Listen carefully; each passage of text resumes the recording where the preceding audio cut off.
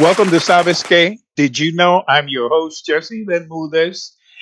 Right here on USALA Media, my co-host, Pablo Batista, will be back next week after he finishes some of his engagements with her. All right. So my show today is about a singer who, when I first met him, I was impressed with the fact that as a young man, he knew what type of Latin music he wanted to sing. When many of the young folks were exploring and getting away from the music they grew up, not him.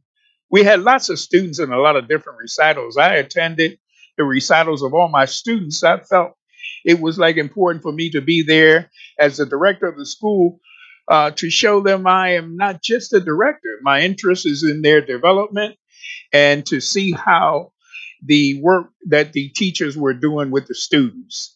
Not many of those recitals I can remember after all these years, but one that I can remember was the one of our guest today. He came to the recital with a big smile and his friends. And when it came his turn to sing, if I'm not mistaken, he sang Guantanamera. His singing was, hey, look, this is happening. You know, he had stage presence and he had confidence in himself. So without further ado, let me introduce our guest today, Ray Viera. Saludos, Jesse. How you Yeah, doing? yeah, pretty good, man. I'm excited that you accepted this interview Oh, it's an honor for because me. yeah, well, you know, you kind of like climbed up the ladder. And it's so important because you're part of the history of the city of Philadelphia, the Latin scene in Philadelphia. Well, let's start from the beginning. Let us know a little bit about your background, where you were born and where you were raised. I was born in VIERA in Puerto Rico. My family was mainly in Trujillo Alto. There was some family in Gurabo, Carraízo, Pupey. And I grew up down there till I was about 11. And it was the 70s when I was a kid.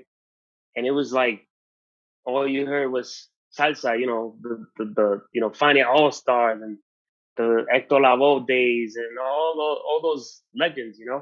And then at 11, my father had moved to Philadelphia previously, and they sent me to live with him in Philly, in North Philly.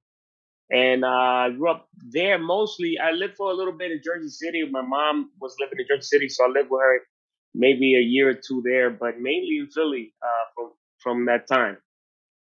And then, the rest is history. The rest is history, right? So that means that you know your interest in the music started back in the '70s when you were Yes, listening to the Fania and all those folks. yes, Man, absolutely. but now the other thing is, well, you have become a singer. How did you know that you wanted to sing and maybe not play an instrument or whatever? Well, my family on my dad's side, they're all musically inclined. Like they all can play or sing by ear. Mainly, but they were mostly in the religious side. They sang in church and things like that. Once in a while, I would sing in church when I was a kid. Um, I guess singing was it because it was free. Like I didn't have to buy an instrument. But really, but really, I wanted to learn how to play piano or something like that. But we didn't have the means to like buy instruments and take lessons when we got to Philly. So I basically would sing all the time, not even thinking that I was doing it. It was just something natural. How about that? So that was your gift, and you didn't realize it at that time. Yeah, I didn't Uh, realize it. It took, I mean, really, till I was older when people started kind of noticing that I could do it. And they would point it out before I even noticed that I could do it. And it was kind of accidental. wow. Listen, I want to go back a minute because when I introduced you, I talked about your recital. Was that correct? Yes, it was. I remember that. yeah, I remember yeah, that. You guys had you, to say Guantanamera. Yeah, yeah, that yeah, was that was something else. I was so nervous too. Well, I couldn't tell. You looked pretty good on stage doing your thing, man. You know, That and was on the outside. yeah, and your fan club, they was like, yo, yo. Ray, before your involvement on a national and international level, I want you to talk a little bit about your experience with the Philly musicians because you know that's how you began to continue to develop yourself as a singer. Yeah, absolutely. It was very important. I mean, they gave me an opportunity to like kind of polish some of my ability. I would have to say that um, starting with Hector Rios, I was playing with his band. He had a band called Che Che Cole. I don't know if you remember that band. Yeah, I do. They I played do. mainly like Willie Colon songs and stuff like that, and I loved it because I mean I was a big Hector Lavoe fan, so I would get to sing all those Hector Lavoe songs, and it was a pretty good band too. He Yeah. had a good band, and Yeah. also He had I remember the Salsa there too, right?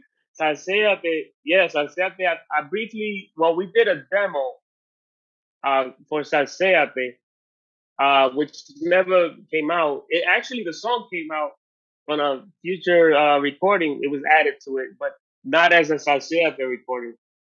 But but I got to tell you something. The first time I ever sang, you can say, Pacheco used to say, the first time you get paid, you're a professional. So the first time I got paid to sing, I got to tell you, it's the funniest thing.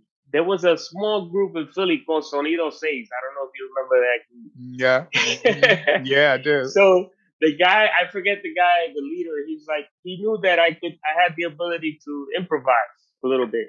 So they called me and they said, "Listen, I want you to come and have a show in, not a show, a gig in a bar." I show up to the bar, and there was a guy who sang the heading of the song, the beginning of it. But then when Hmm. the coro came in, when the coro started, that was when I jumped in, and I would just sing the soneos, and that was my first gig that I ever did. It was in some bar in North Philly. But I also played with Kip Morris and Anthony Silva Latin Swing Band. That was one of the first bands also. Which I have to thank Angel Davila. I don't know if you remember Angel Davila. He's the one that Yes, took me over there. yeah, He was a Angel. great guy. I haven't seen him in years, but he was a great guy that really always encouraged He's me. He saw something in me and would like you. encourage me. Are you talking about the horn player, No, the Angel Angel? Da? Davila was a bass player that Oh was yes, yes, briefly yes, yes, in. yes, yes, He yes. I had his group remember. called Conjunto Cache, Yeah. and I met him when he was playing with that band, and he's the one that took me to Anthony Silva and Kip Morris to play with that band. I also played with Edgar and Anthony, those guys too. So I mean, you went around with everybody to Yeah, get a Photo. feel I think of it. I think I played with Photo also like once or twice. Um, I'm trying to remember. Oh, La Paz. I played with La Paz with when they were trying to come out again in at that time. I did some shows with them. Yeah. But I know when I see you performing, you play maracas and you play guido. Uh, when did you pick that up? Did you pick it up before you went on a national level, or when did you pick Yes, those two? I started. In Philly, I started playing maracas when I would perform, and the guido it came easy a little bit because I used to play guido at the family party and this and that. All right. And then I kind of polished it. I polished it as I went along. Yeah, yeah, because unbelievable. Huh. It's amazing. I've watched you grow, and I'm saying to myself, wow, and the reason I say that is because I saw you before you took off, and at that time I knew that you were going to do something in the world of Latin music. Now, Ray, this Wow, what I thank you. I gotta thank you yeah. too because like AMLA was an important thing because it gave people like me a place to go and kind of get involved in the music scene too. So it was a great place for me to like meet other musicians and to just be part of the music community too. So it was an important thing too to be there. Yeah, many people tell me the same thing, that it was a good experience, and I would assume that it had to be, Yeah, because everybody was in and out, and you never knew who you were going to meet at AMLA and all of that. But yeah. so I this is something that I've been wanting to ask you, and I'm going to get the opportunity to ask you now. But how did you create the relationship with you and Johnny Pacheco? How did that take place? Well, there was a time where I had done a lot of stuff in Philly, and it was during a time where La salsa romantica was really strong, and in Philly that seemed to be kind of the direction where most of the bands were going, right? And I was going more towards a more salsa roda, you could say, like the I guess the sound of my voice and what I gravitated to.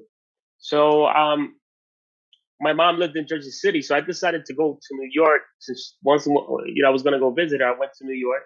I remember I went to the Copa with a cousin of mine, and at the time at the Copa to get in you had to be dressed well. So I went dressed well, but he went dressed like he was gonna like mix cement or something like that. so so they didn't let him in, and I'm like, Primo, but what are you gonna, he's like, well, no, just hang out, I'll come pick you up. He never came back anyway. But anyway, I go to the Copa, and guess who's playing? Johnny Pacheco. So I'm there, and the band was amazing. Watching them play, Hector Casanova and El Tumbao. Um, when they finished playing, I had the nerve to go up to him, and I happened to be carrying that demo that I did with Hector Rios. How about that? Because I said, you never know who you're going to meet. So I took one with me. And when I went up to him, I said, I'm a fan, I love your music since I was a kid. And I sing. And, he was like, oh, okay. I said, here's a cassette, with my number. And it's a pleasure to meet you. I go back to Philly. And 3 weeks later or so, he calls. He calls me, and I almost fell off my chair. So he's Can so he imagine. goes, yeah. So he goes, listen, I have a production coming up, and I would like you to, do vocals in it. And I was like, absolutely. So months passed by. Then eventually we did the production. When we're in the studio, we were recording in Fania Studios on Key Productions with Herb Greenbaum, who was engineering. And in the middle of the session, he says, I'm sorry. The production was for somebody else, but Mm. for another band. And so in the middle of the production, he goes, I'm sorry for so and so. I'm not going to say names, but I'm sorry for them, but you're going to come into El Tumbao. You're going to be part of my group. So he snatched me up Wow. from that production basically and put me in Tumbao. Yeah. And the rest is, I was with him ever since, pretty much, till The, the, till the, till he retired. right. Well, the part that you haven't mentioned was that you fainted, right? When he said that. Oh yeah, I was no, and the thing is that the gentleman who owned the band kind of overheard. He was like, "Maestro, ¿qué usted dice? What are you saying?" He's like, "No, nothing, nothing." So Wow. so that's how he put me in the group in his band. Well, for the audience that may not know about Johnny Pacheco, and I don't know why they wouldn't, because he's the biggest all over the world. Uh, was the one of the directors of the Panya All Stars. One of the They produced some of the greatest music Yeah. that you could even think about. They took everybody and they did a lot of things Yep. with everybody. And well, you and I had an experience with Johnny because Johnny came to Philly to help us put together Yeah, I remember the that. the orchestra, and of course, you were there and you sang. Poopy was in that Yeah. orchestra, and I found him to Yeah. be a very wonderful guy, because to be that big, you know what I'm saying, but to be humble like that, you know what I'm saying, because a lot of people, they get to a certain Yeah. level and now they don't want to talk to you, or they don't want to. Not Johnny. Right. Johnny Johnny was cool. Yeah. And uh and Yeah. that's the other thing I wanted to ask you, because you were so close to him. I mean, it's almost like he took you under his wing and you were his son. You know what I'm saying? So Yeah. based on that, can you talk a little bit about maybe something we don't know about Johnny that as him being, this wonderful human being? Yeah, he became like a father to me. He mentored me musically, but also, and we used to hang out just all the time. Holidays and all kinds of stuff. And he was just the funniest guy ever. He would crack you up. You know, he demanded a lot from his band, but it was so much fun to play with him. Um, I would say just the funny. He was just hilarious. He could have been a comedian, really. If he had chosen that path, he could have been a successful comedian because he was just the funniest guy. Like you said, very humble. He was a man of the people, despite achieving all that he achieved. Yeah. He was a visionary. He was a genius. He was a visionary because he would like. I mean, the whole thing with the final also that was his vision. All He right. saw it before it happened, and he decided this is what I'm gonna do. Um, the fact that he was able to like gather all those stars, actually discover them because a lot of them weren't stars until he discovered them and put them to record and produce them and all this stuff. And the fact that he managed to keep all those people together, it's a gift that he had to manage that kind of situation. But he was a kind person, very good person. He would take care of his people, and I really miss him. Yeah, well, he definitely is a great loss to us in the music world. Yeah. I mean, I know the whole country and parts of the world. I mean, he went to Africa and everything. And, I mean, he was just Well, one he took loved it guy. worldwide. He Yeah, took he it took it worldwide. Like worldwide. before Pacheco, you could say it was certain pockets of the world that this music was really thriving. Let's say New York during the Palladium era, Mexico, um, certain parts of South America or the Caribbean. But then with the Fania thing, I mean, they took it like you said to Africa, to Europe, to Asia, and it became a global phenomenon. Yeah, and that's why the world listens to salsa now. And Exactly. in a lot of those places, not only do they listen to it, but they have places where you go learn how to dance it and all this kind of stuff. It's like, Some dance, some dance better yeah, than Latinos. They right, they right. just they practice and they really take it seriously. Yeah, It's amazing. yeah, and for me, when he came to Philly to work with me, I was like, oh wow, I can't believe this giant came here to Philly to help me kind of like put an orchestra together. It was He was a like, man of oh the people. He was a man of yeah, the people. he Like was I gotta tell you this. So he was a real true man of the people, right? Where we would just be finished playing, like let's say this very important show or something like that, and a lot of times we would go together if we could. So after the show, if it was just me and him, if Cookie wasn't there, he'd be like, "Let's go hang out at the Copa." so, so we would go to one show and go to the Copa, and then maybe this during the days of the Copa when they would bring 2 or 3 bands every week from like Puerto Rico, everywhere. And I Mhm. remember one time we went to hang out, and it was a Gran Combo.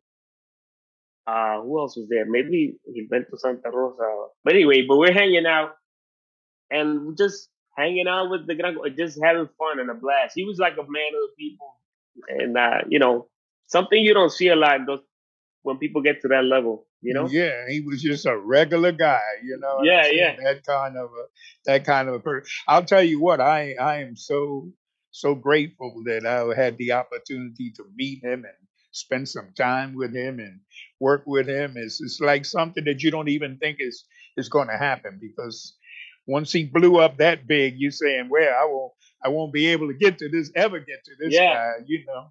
Ray, let me ask you something there.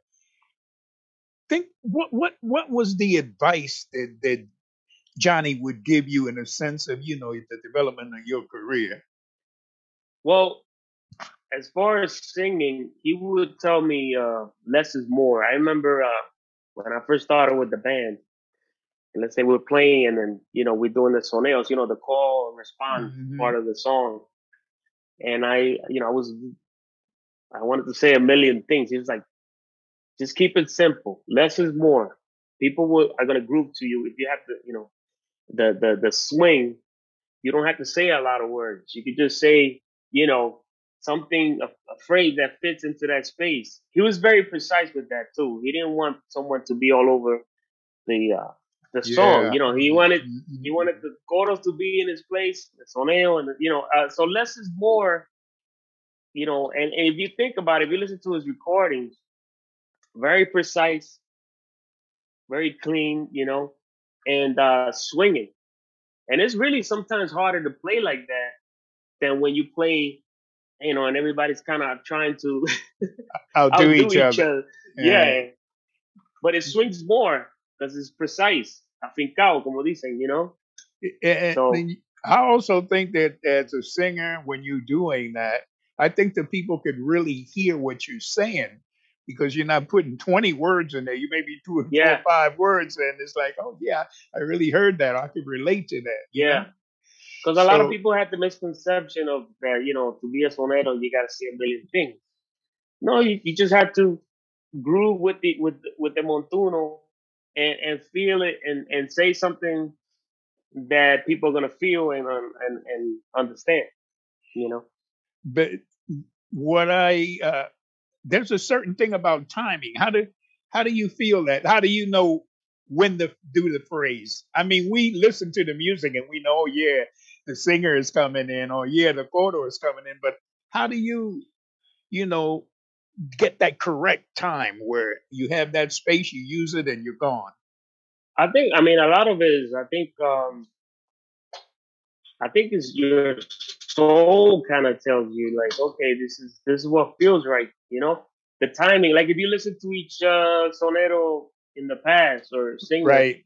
they all had their own phrasing and their own timing. Let's say like Hector Lavoe was kind of laid back in his phrasing, but it was still in the pocket. Yeah, but he was still in the Or pocket, you right? Yeah, or you had somebody like Maelo or Marvin who were more aggressive, and they were still in the pocket. So it depends on the feel of the singer, and their soul. You got to go more with your soul than technicality. When you get technical, then you're disconnecting from your soul. That's a good point, Ray. You get disconnected from your soul. You become mechanical, right? Versus Right, that right, spiritual feeling that you need when you're executing. Wow, yeah. man. And so you did quite a few gigs with him, with Pacheco, right? Oh yeah. I mean, hundreds or maybe thousands. I don't know. I mean, it was.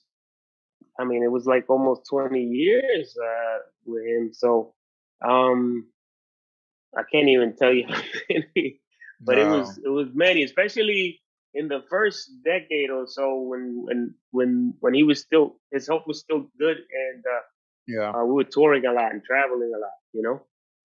Mm. What an experience.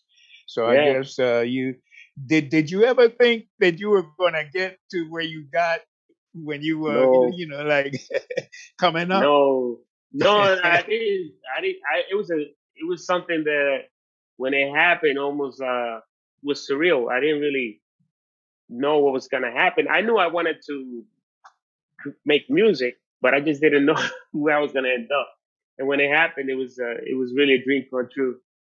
But you know, I in myself, I always think that it happened for you, and because I think you had that desire that is what you wanted to do. That's the music that you wanted to sing to, and to get Yeah, that opportunity to be with the best. Oh man, you know, I can't even imagine what that is, and the experiences that you had, unbelievable. Well, yeah. you No, you know, gotta have the passion for it. Absolutely. yeah, definitely. So listen, we're going to take a break now. Okay. All right, and then we're going to come back and we're going to talk some more and listen to a little bit of music. You know, All do the right. thing. Absolutely.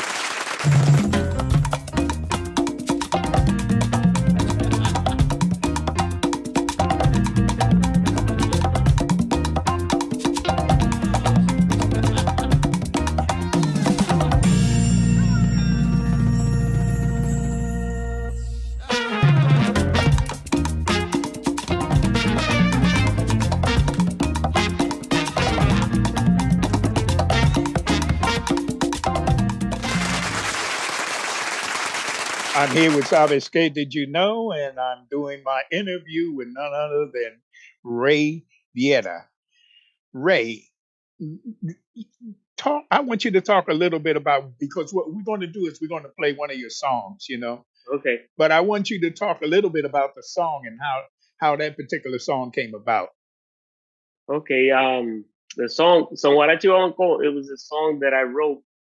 Um, I forgot. I think it was the passing of Pico de Rodriguez, and he had passed away. I think that was what inspired the song.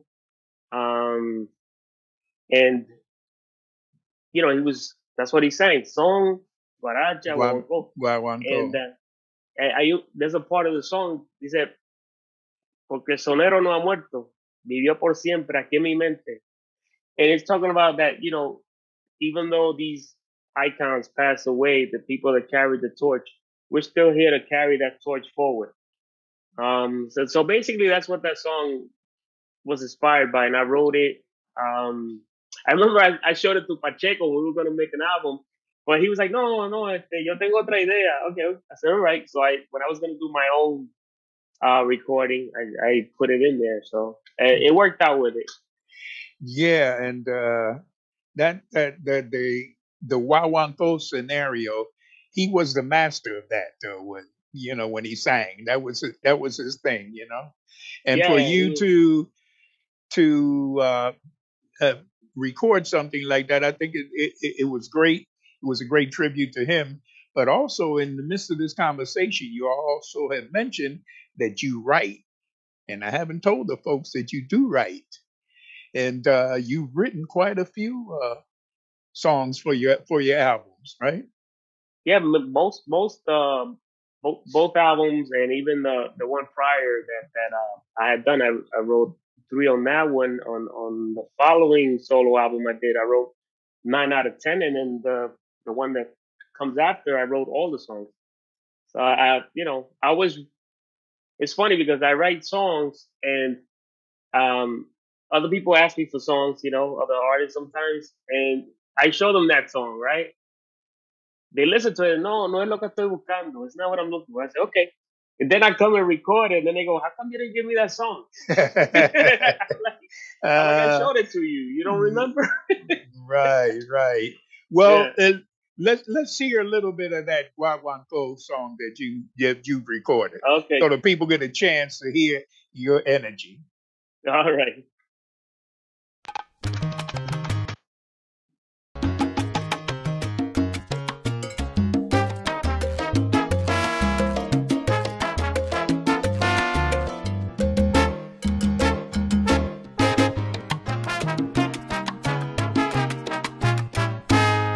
Algunos piensan que se acabó y que es un cuento que terminó. Una reliquia que un día existía, que pasó el viento y se la llevó. Es de una época pasada, de hace tiempo y anticuada, donde soneros improvisaban al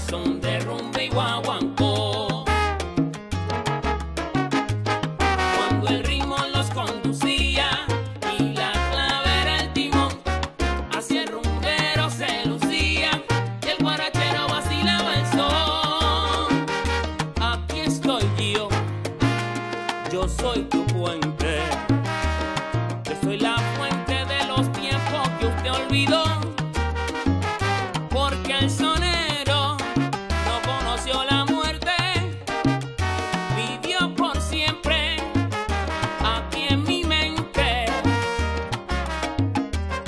Y llegó al cielo, siguió soñando con ángeles que tocan tambo. Son guaracha y guaguancó, aquí te traigo bailador.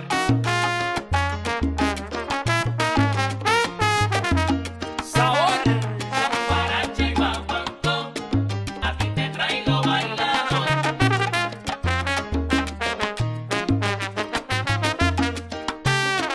Son guaracha y guaguancó, aquí te traigo bailador.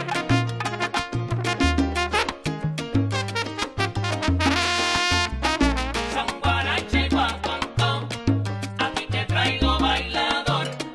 Pa' que lo baile y lo vacile, lile, aquí te brindo mi sabor, que rico. Son guaracha y guaguancó, aquí te traigo bailador. Goza en un solo ladrillito, mi ritmo es bonito, es acogedor. Son guaracha y guaguancó, aquí te traigo bailador. Rumbero bueno, rumbero malo, mira que ven y baila ahora, con el ritmo sabrosón. Son guaracha y guaguancó, aquí te traigo bailador. No olvides la... Wow, I wanted to keep listening to that. I was grooving with that, man. Oh yeah, man. Nice groove, man. Tell me how many albums have you already recorded? I mean, there's two things: the ones you recorded with somebody else, and then yours. On my own, I've done 3 solo albums. One which was produced by executive produced by Victor Adai, which was the first solo album I did. Victor Adai, my compay. From La Paz. No, Yeah. it was a solo production that I did back like about 20 some years ago, about 20 years ago. And then there's two other albums that I did solo, Trombao, which is that song is from that album, and Sambumbia Radioactiva.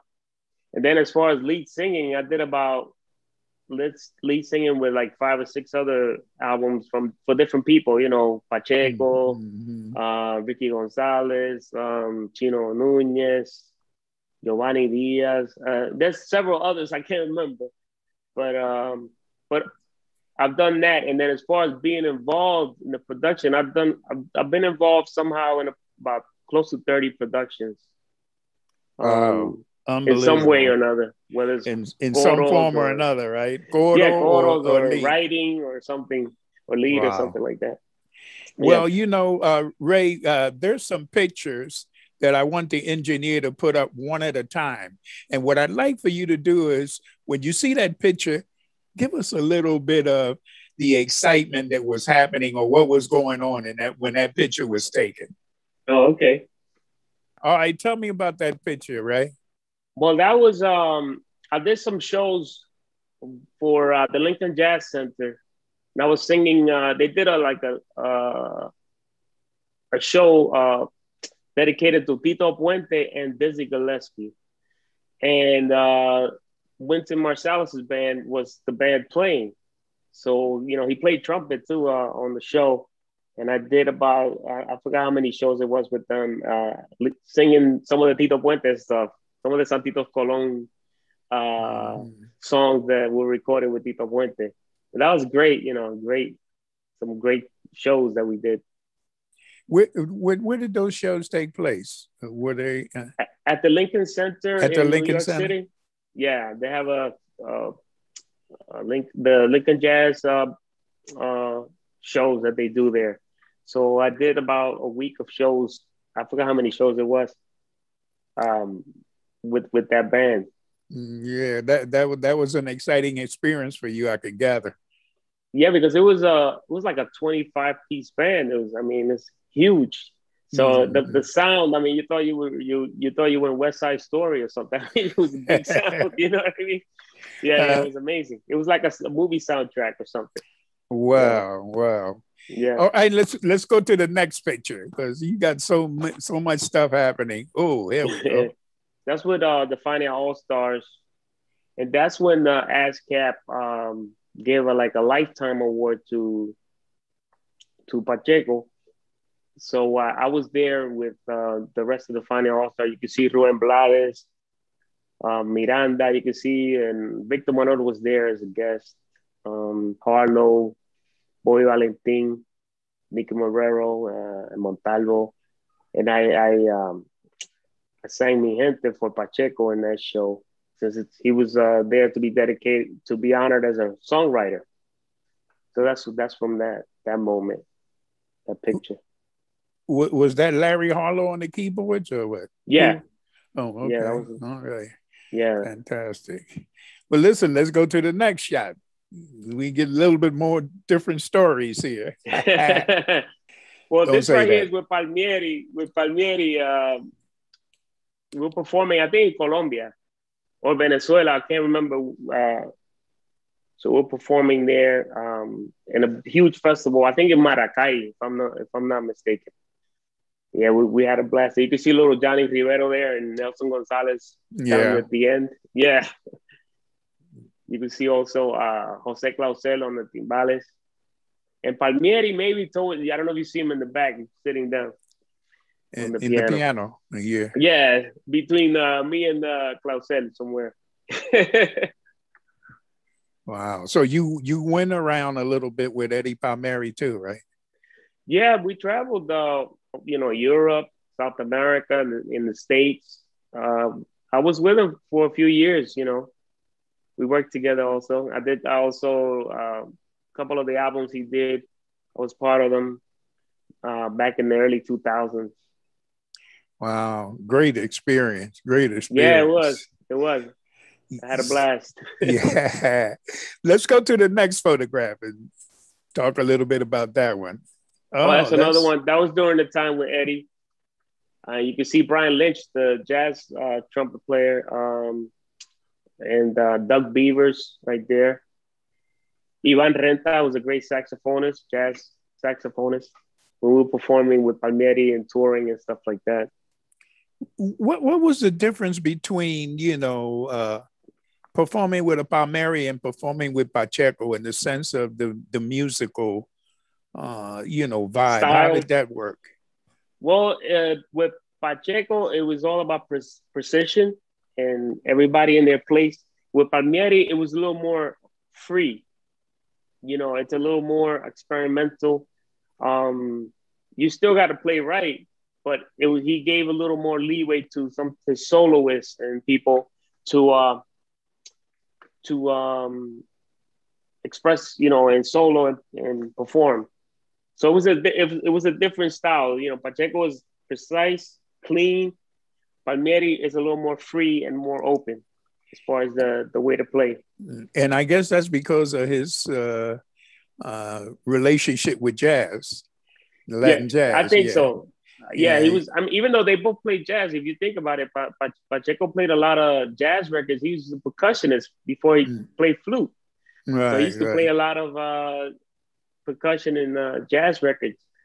But Palmieri came more from, I guess, he was involved. And he was a big follower of jazz too. He's a big fan of Thelonious Monk and all those people. So he brought that kind of vibe into salsa, if you think about it. Wow. Interesting. Yeah. And we got another shot here now. Uh-oh. Okay, it looks like you're on a roll on this one, man. Yeah, estaba inspirado ahí. we were jamming there. We were playing with Pacheco. I think that was at Manhattan Center in New York. You can see Ruben Rodriguez on the bass right there, and the famous Georgie. you got the yeah. Be blessed by that great bass player. Yeah, and Jorge Gonzalez is a great percussionist, played with Pacheco for years. Yeah, Ray, let's talk a little bit about this because I see Pacheco in the front. I see you doing your thing. Yeah. And what song was happening there that everybody was so into the groove? I'm not sure. It might have been Sonero. I don't know why I think it's Sonero, but it might have been Sonero. But I'm not sure. I don't know what song it was. You're not sure. That was a moment, right? Yeah, it was a moment. My wife used to make fun of me because she said when I start singing, I feel like I look like I'm possessed. Sometimes I kind of lose myself. So I guess that's what was happening there. I kind of lost myself there. Wow. And I think he's cueing in the mambo or the moña. You can see him doing he's cueing in the brass to come in. Let's go for another one, Ray. Another photo. I see some folks Okay. there. Yeah, you can see the late great Mike Quintana, legendary singer that did all those hits with Palmieri, and also Alberto Santiago, tremendo cantante, and the late great Yomo Toro. I think I was touring with the Fania All Stars at that time, and that's like we're backstage just hanging out and cracking jokes and stuff like that, and someone took a picture. Well, So that's when that. Well, how did it feel to be sitting next to Alberto like that? You just get that guy is like, ooh, unbelievable Alberto's singer. really a great singer, but very approachable, So he was always really cool, and from the beginning. And also Mike Quintana, real humble. Yomo was always humble, and they all treated me, even though I was the new guy, they always treated me, with con mucho cariño, and me trataron bien. They always treated me good. Yeah, and I often think that the older guys and so forth like that, when they see a young person that has a certain amount of talent, then in their mind, they probably saying, hey, we got somebody else that's going to follow, that's going to, contribute to the music. That's the only way this music can survive. If we got to bring in the youth and nurture them and guide them. A lot of times, there was probably, some occasions where some people were not as open to the youth. And then they don't realize if they do that, they're hurting themselves, because if you don't have fans coming in and people and new blood and the youth bringing in that energy, then the music and the genre are going to hurt, down the line. Well, this is why I think that Amla was real instrumental, because that kind of an energy was there, and a lot of young people came through there and did a lot of things. And I believe that kind of situation needs to continue wherever it can happen. It needs to continue. You know what I'm saying? Yep. No, absolutely. If salsa is going to continue to grow and to expand as a genre, we need the youth to come in, and we need to encourage them and teach them and guide them, give them advice and constructive criticism, not just shut them out, not just say, no, you don't have it. No, say, okay, you have this, so work on this and work on that, and just encourage them so they can keep growing. And you never know, you might have someone that's going to make an impact in the future. Yeah, like a Ray Rieta. Well, I try. Yeah, definitely. Okay, I think we have one more picture. Oh no, wait a minute. Okay, no, we got more than one picture. It's a show with con el maestro Pacheco, and I don't know what we're singing here, but we're singing something together. A lot of good memories with that band and with him, and it was really always fun. And I think that energy used to transmit on stage to the public. You know what I mean? Which is something that sometimes you don't see in all the bands. Sometimes, some bands you can see a little more tension, but with this band, it was always fun, and it would come out in the way we played.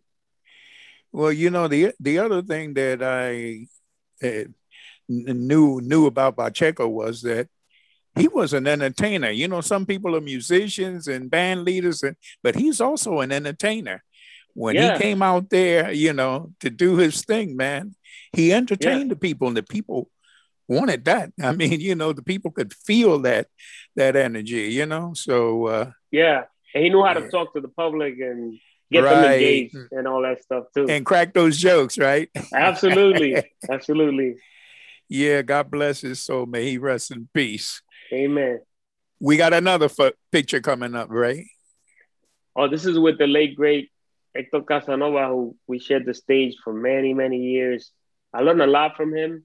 You know, he was old school Cuban sonero, and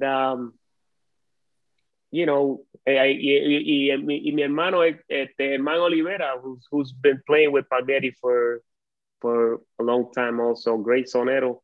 I learned a lot from him also. I think we were doing a concert in New York at that time, and I guess I was singing. They were just staring at me. Okay, we coming up to the last picture, and this is, I don't know, this is a great photograph. Yeah, that's with the late great Celia Cruz, and the late Pacheco also.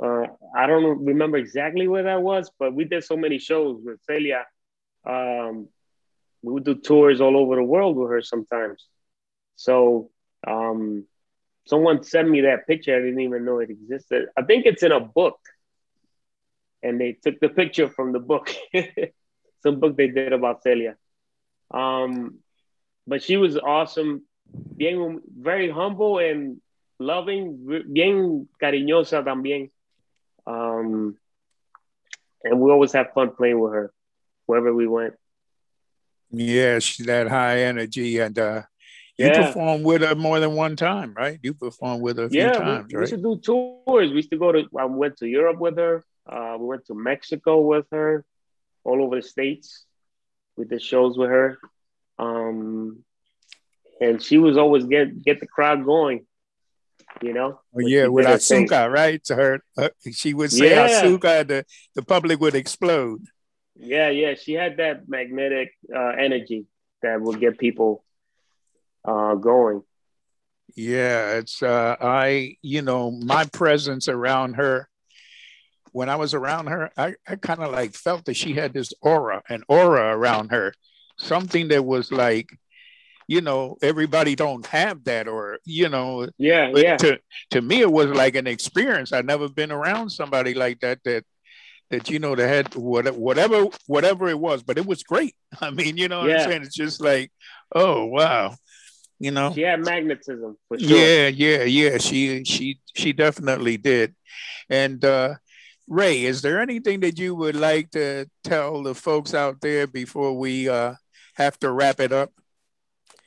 Well, no, I just want to thank you, for having me, and I remember you fondly, with all the things you did in AMLA for people like me, and all my people in Philly, the people that I play with, that were always a lot of good memories, Hector Rios, Victor Aday, Kip, Edgar, Anthony Colon también, so many people that I can't even thank enough, and well, thank you. Thank you so much for all those kind words, and thank you for being part of Sabes Que. Did you know here on USALA Media? Ray, lots of luck. Continue to do your thing, and stay safe. Okay. We love you here at USALA Media. Sabes Que. Did you know I'm your host, Jesse Bermudez? Hasta la próxima.